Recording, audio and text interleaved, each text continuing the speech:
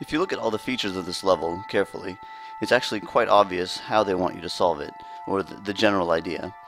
So looking over here, we'd love to be able to push the larva to the left into the incubator, but they've put this panel on the floor, this hedge, to prevent us from walking on it.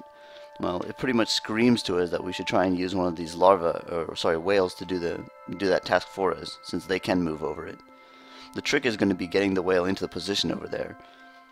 Well, we've got this freezer block, so maybe we can use some trickery here to get the whale down there.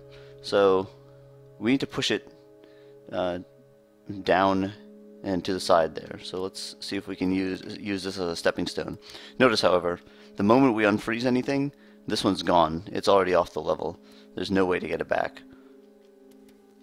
So if we push it here, and then use this, like I said, as a stepping stone, we actually get it into exactly the right place. So now we'll unfreeze, and we need to push that downwards. They've nicely given us this little lip here to do that pretty easily.